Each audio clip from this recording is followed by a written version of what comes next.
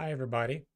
Welcome to Ordinary Differential Equations, the mathematical framework and tools for understanding, modeling, and predicting anything that moves. Hi, welcome back to Ordinary Differential Equations.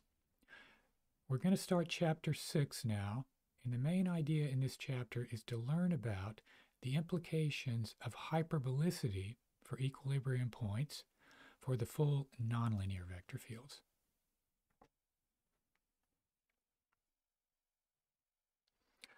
Okay, so the title is Stable and Unstable Manifolds of Equilibria. We're going to do a little bit more than that, but actually it is, as we'll learn at the very end, a complete description of what we're going to do in this chapter. But we're going to do it in great detail for two-dimensional vector fields.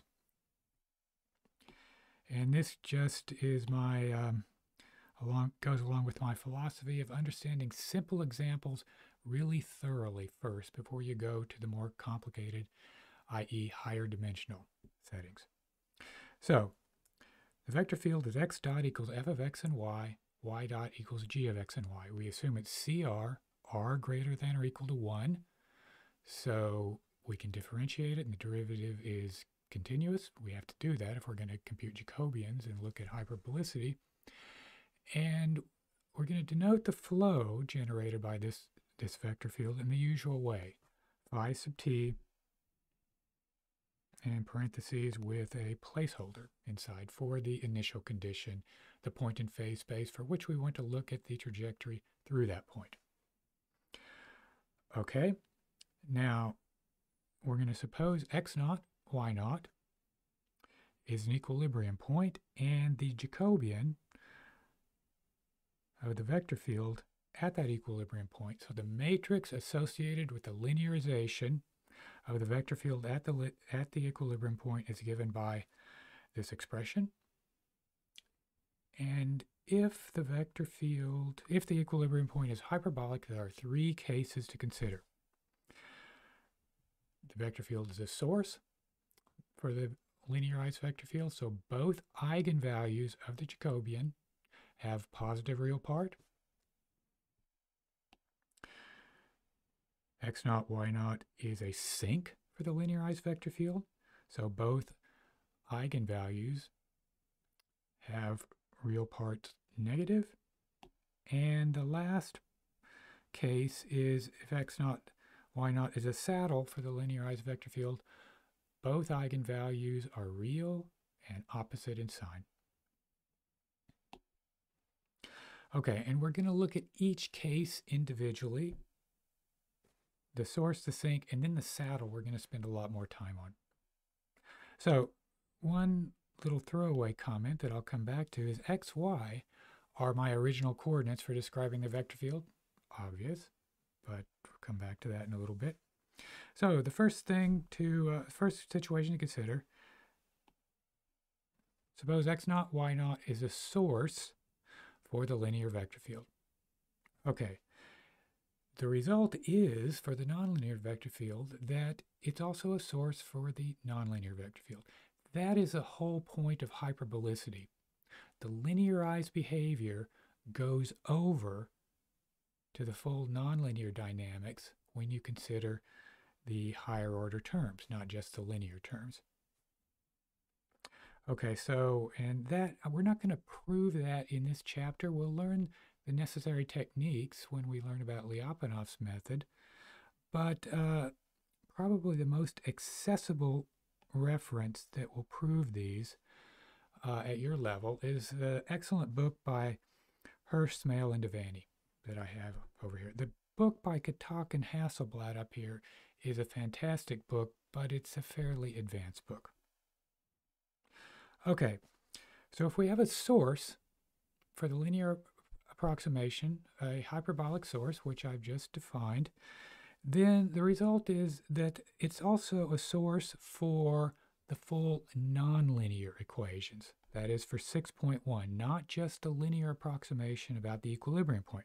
So what that means is there exists a neighborhood, or call it script u, of the point, such that for any point in that neighborhood, phi t of p, the trajectory through p, leaves that neighborhood as t increases. So a source. You leave the neighborhood of the equilibrium point. Okay, a sink. Well, the result is if you have a sink, a hyperbolic sink in the linear approximation, then it's also a sink for the nonlinear equations. Now, what that means, what does it mean? It means you can find a neighborhood, we're going to call it S now, of x naught, y naught, such that for any point in that neighborhood, phi sub t of p approaches the equilibrium point at an exponential rate.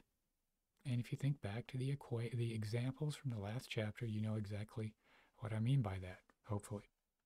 So in this case, x naught, y naught is an example of an attracting set, so it would have a basin of attraction. And this is what the basin of attraction is. Now, when I show students this the first time, they're a little bit puzzled, understandably. So what does it mean? Take our neighborhood S. And so that's the neighborhood, so that all points in that neighborhood actually approach at an exponential rate the equilibrium point x naught, y naught. So what do we do? I'll say it in a couple of ways. We let S evolve under the flow in backwards time for all time, and we take the union over all backwards time. So what does that really mean? Well, take S and ask where did S come from in the past? Look at all the points in the phase space that will evolve to S as time grows, as time becomes positive, as time goes to infinity. So in order to find that, we need to take S and let it evolve in backwards time, look at all the regions of the phase space through which S evolves under the flow, letting it flow backwards, and take them all. Take the union. That's the mathematical expression for what I mean by that. Okay, and that's the basin of attraction. And interestingly, that's exactly what you would do with a computer if you're going to compute this object. But we'll see examples of this later, this basin of attraction, concrete examples in this chapter later on. Now, the last example is the saddle, and that takes a little more time to introduce. So I will stop right here and pick up next time with the hyperbolic saddle and the nature of the linear behavior near the saddle and the nonlinear behavior near the saddle. And that's where we're going to get the notion of stable and unstable manifolds. And I have to answer this question, where did this word manifold come from for the first time in the course? Okay, enough for now, and I'll see you next time. Bye.